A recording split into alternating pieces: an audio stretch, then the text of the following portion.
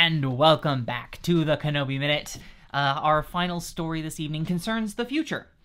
In episode 5, Yoda gives Luke a lot of grief about always being focused on the future and never being focused in the moment. And that's part of Luke's arc, is that he, connects more with the world immediately around him as opposed to thinking about what could be or what could happen. But what I think is really interesting is that Obi-Wan in this one learns almost the opposite lesson. Because for most of the show, he's been dwelling on the past, on what has happened, and thinking about the present, about trying to deal with each problem as it occurs.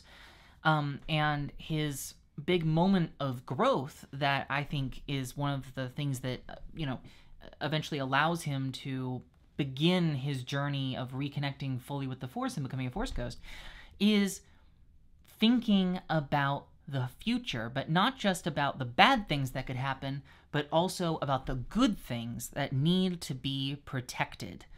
And that is what gives him the little piece of strength that he needs to carry on and become Alec Guinness. And I don't know, I just thought that was really beautiful.